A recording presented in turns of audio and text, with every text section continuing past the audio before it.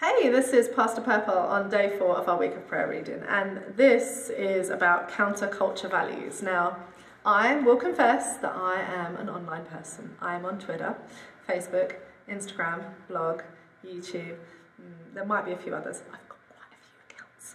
And, you know, Pastor Purple's out there. It's all over the internet. It's great. It's awesome. But guess what?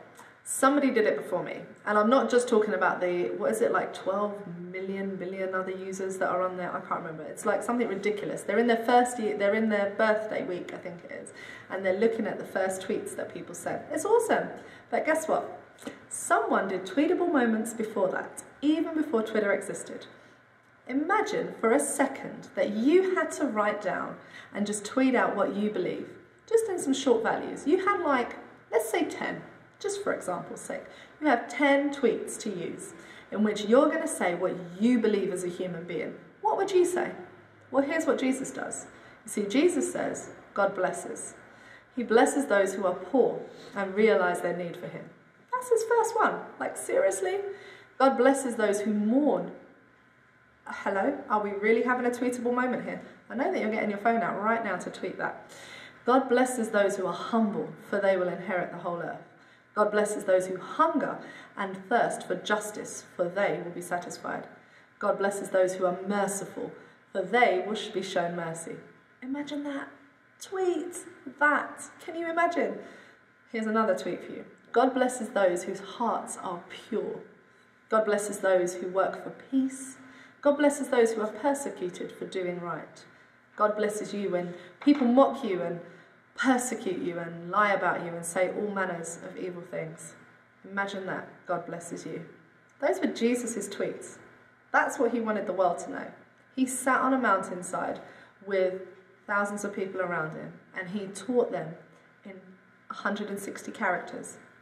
This is what I'm about. This is what God is about. He's about blessing every single person. He's about coming into the lives of everyone. It doesn't matter where you are at, what you are doing, who you might be, where your life is. He wants to bless you right then, right there.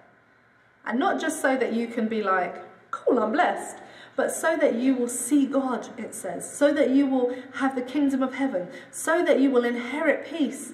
That's what he wants for your life. Like, what is that? And when you think about it, if Jesus could do that, imagine what we could do if we started tweeting the Beatitudes out to the world. Just saying, something you could do. Maybe you could write it in your prayer journal. Maybe it's a challenge. I don't know. But it's definitely something for us to think about. No matter where you are, what's happening in your life, God wants to bless you. In fact, he probably already is, and all you have to do is look up and see how good he is. Accept it. So let's pray.